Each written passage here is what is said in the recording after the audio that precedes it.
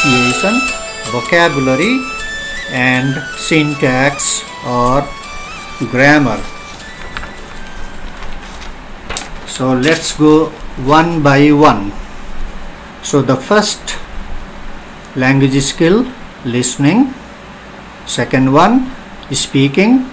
They are the primary skills, basic skills. And number 3, reading. Now I will tell you what are the texts included within the reading text of Grade 10 English. So the text included in Grade 10 English course are stories, poems, letters, dramas or plays, advertisements, news stories, notices, and so on. And writing skill has been mainly categorized into 3 parts. The first type of writing is controlled writing, and this is especially the grammar under which the following items are included. The first one, articles, and you have ideas about articles, a and the, no articles, like that. Second topic of grammar is prepositions, and you also know this, the use of at, on, in, by, between, like this. And third topic of grammar is question tags. The fourth one is subject verb agreement, which we also call concord, C-O-N-C-O-R-D, concord or agreement. And the fifth one is transformation of sentences. By transformation we mean changing the form of one sentence into another one. For example, changing positive sentence into negative, negative into positive, assertive into interrogative, interrogative into assertive, like that. And the sixth topic is tense. Seventh topic of grammar is direct and indirect speech, and people also call it direct or indirect speech as well. Eighth topic of grammar is voice, and you are familiar with the transformation of active voice and passive voice and vice versa. And the ninth topic of grammar is connectives, and common name for this word is link words, by using and, but, because of, although. You can join 2 clauses and to make complex and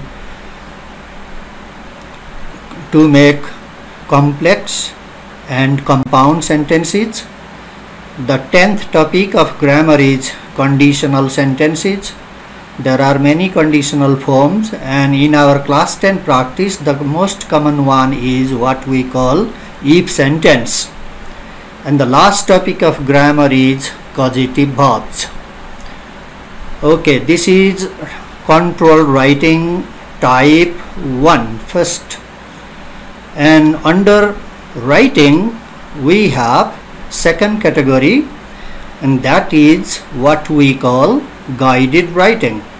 And guided writing is again divided into 2 parts, guided writing first and guided writing second, or guided writing 1 and guided writing 2. In guided writing 1, the topics included, the text included here are: number 1, writing instructions and directions.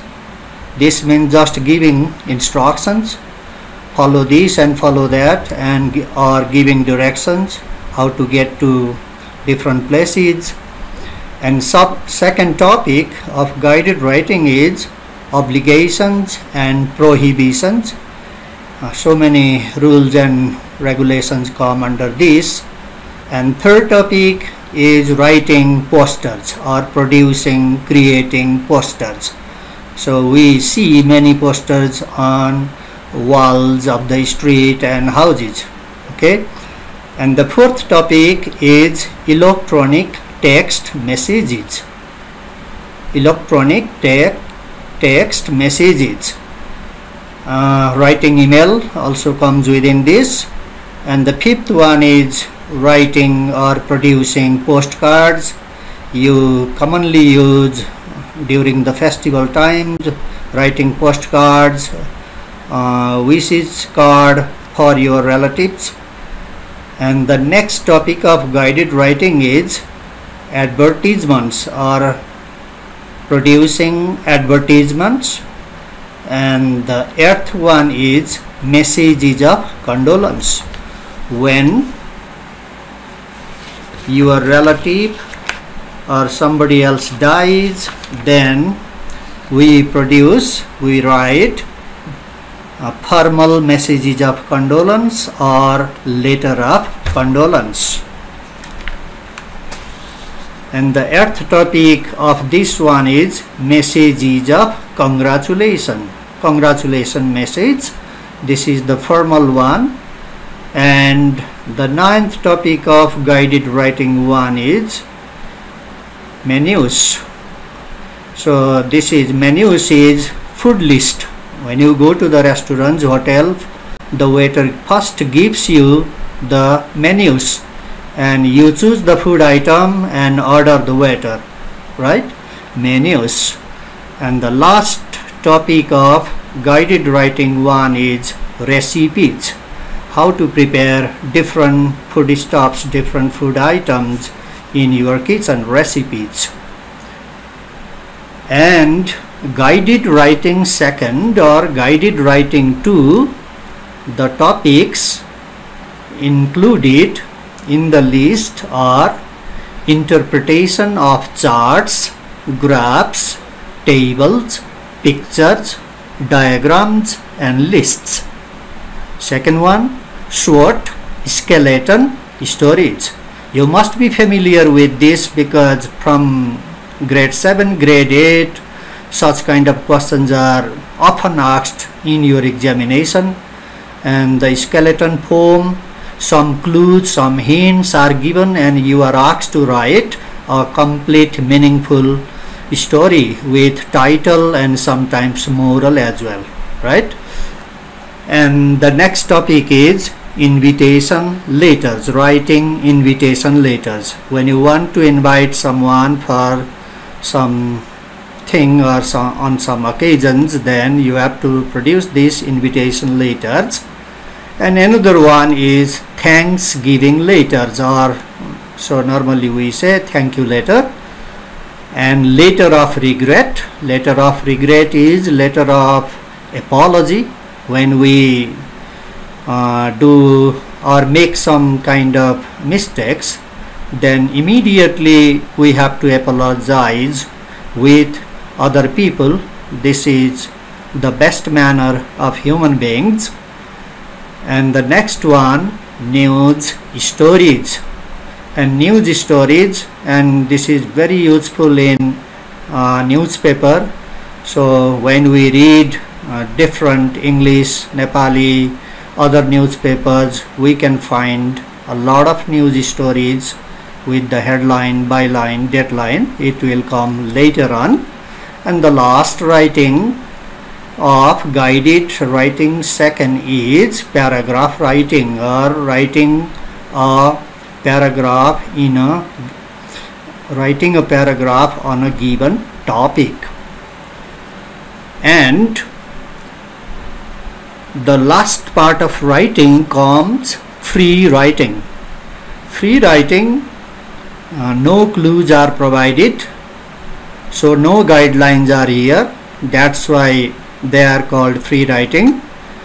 And the first part of free writing is dialogue writing, or creating a meaningful situational dialogue between two participants. Second one is writing paragraph on personal experience. Third one is writing short stories. And the fourth one, views and attitudes. When sometimes we get some debatable issues, controversial issues. At that time, we have to express our views from one side, and views and attitudes or opinion writing. And free writing part 2, second form is writing letters and emails, writing newspaper articles, writing reviews, and especially for grade 10, reviews refers book review and film or movie review. And the fourth one is writing brochures and leaflets, and writing brochures and leaflets. Last one is the most difficult topic for writing, every student feels, is essay writing. And under essay writing as well, there are many types of essays: descriptive, writing descriptive essay, writing narrative essay, writing comparison contrast essay, writing argumentative essay, and so on. So this is the advertisement time, commercial time.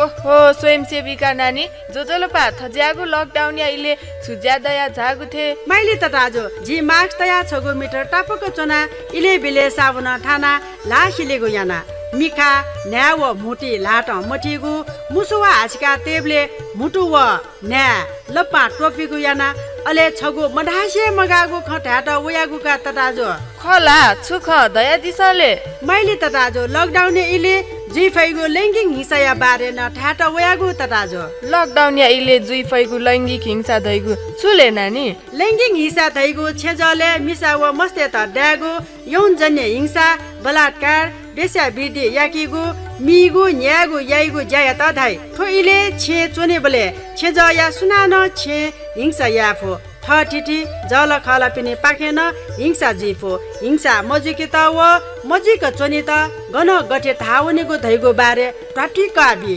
ध्यान ब्या नेना दिसने त दाजो lockdown या इले हिंसा जुसा 100 नम्बरे phone याना प्रहरी या त व राष्ट्रिय महिला आयोग या हेल्पलाइन 1145 छेन फोन याना ठट जुगु हिंसा या बारे सुचा बिफै छे व ट्वाले मोहम्मद बि पासपि सदा व लागु वास नया लाफु ड्यागु या त धासा सट्टीको चोंगो स्थानीय प्रहरी जाकुटी वा 100 नम्बरे फोन याना प्रहरी या त सुचा बिया याक्न सेवाका फै नानी आपल ज्याखेले दु खकना दिल आजिन जलखला ते त थोख सकचित्त ध्यानी नानी छिकपिनेगु छे समाजे लकडाउन या इले लैंगिक हिंसा जुल धासा मोबाइल नम्बर 9841 83 59 62 व 98 49 86 49 44 फोन याना सेवाका फै महिला जागरण तथा विकास केन्द्र धुम्बाराही काठमाडौँ फोन 43 78 530 हिंसा मया हिंसा सहयना मचोनेनो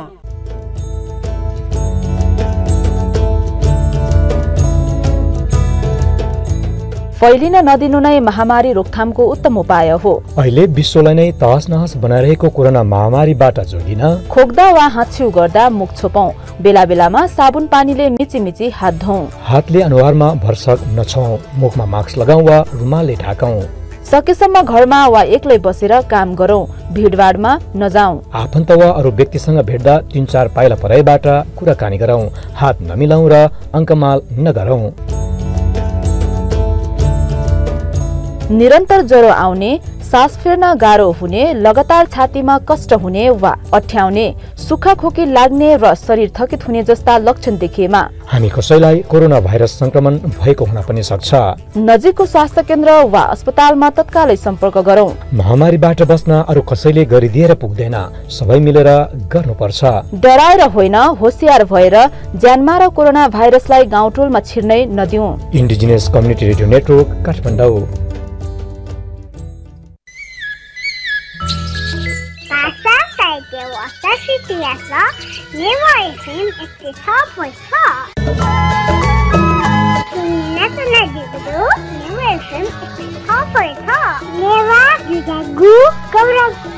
लागि छ।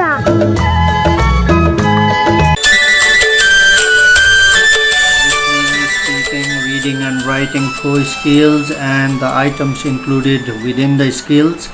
Now let me say the weightage in the examination system. Listening carries 10% or 10 marks. Speaking carries 15 marks or 15%. And combining together listening and speaking, what we call oral exam or practical exam of 25 marks.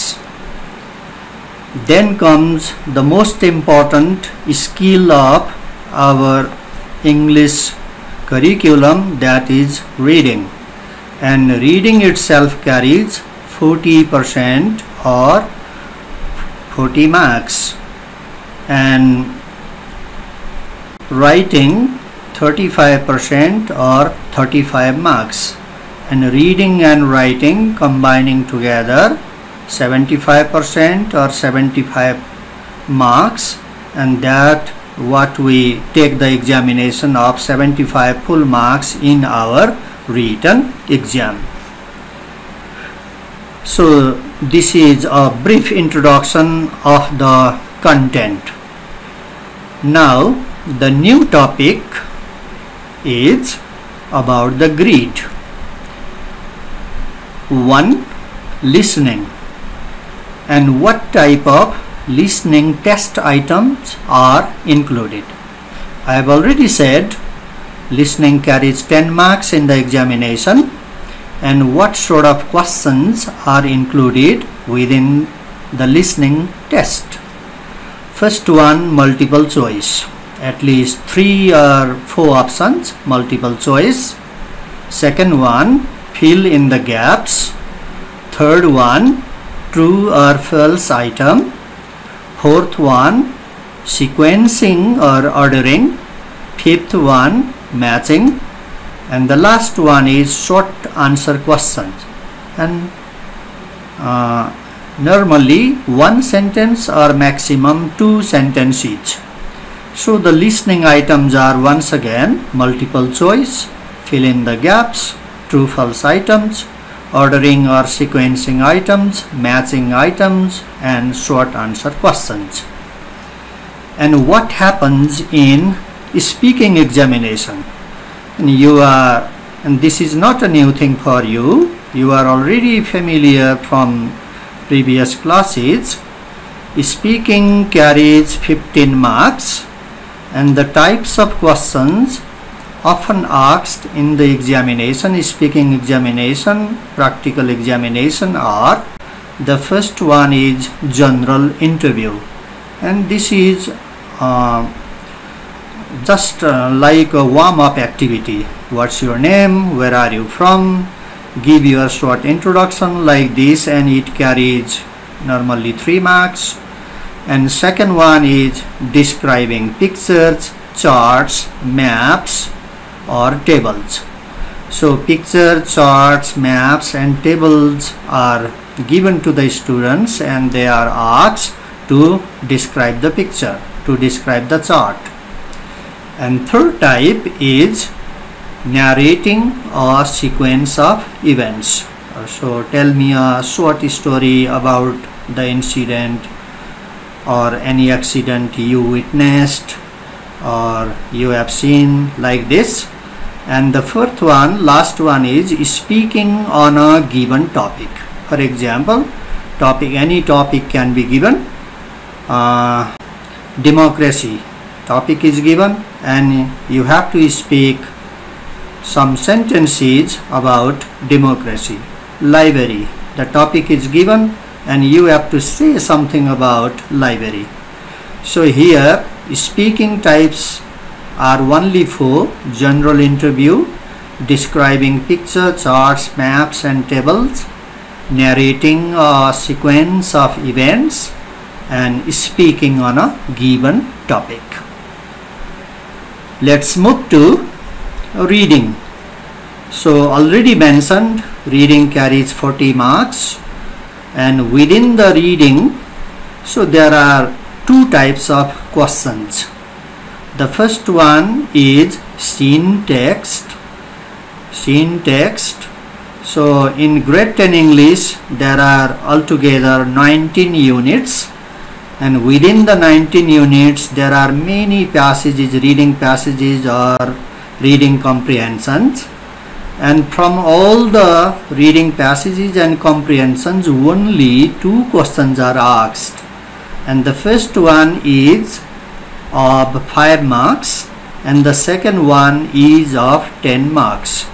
And normally the first question is from the poetry section. This is not a rule, but the normal trend is in SE examination is also the first question is from the poem section. And second type of reading text is unseen text. Unseen text means beyond the book, not from the book, outside of the book. And again there will be 2 questions, and the first question carries 10 marks and the second the last reading question, unseen text, will be of 15 marks. So this shows that seen text is of 5 plus 10, only 15 marks, and unseen text 10 plus 15, 25 marks, and adding together it will be of total 40 marks. Now comes the question of what are the types of test items included in the reading. And the types of test items included in the reading are multiple choice, second one is sequencing and ordering, or so put the given statements or given sentences in the correct order, right order, logical order, like that. And third type is fill in the gaps, gap filling. Fourth one is matching items, matching side A with side B. And number E is true or false item. And last item is short answer questions. And previously we had writing synonymous words and antonymous words were the common question in our SLC examination, but recently it has been avoided from the grid, and no synonyms and antonyms are asked nowadays, and instead of synonyms and antonyms the question is included in the matching section. And lastly, types of test items for writing are, as I already mentioned you, guided writing 1. From guided writing 1 there will be 1 question and it is of 5 marks. Second, guided writing 2, again there will be 1 question from this and its marks is of 5 marks. So this shows that from guided writing there will be 2 questions of 5 plus 5, 10 marks altogether.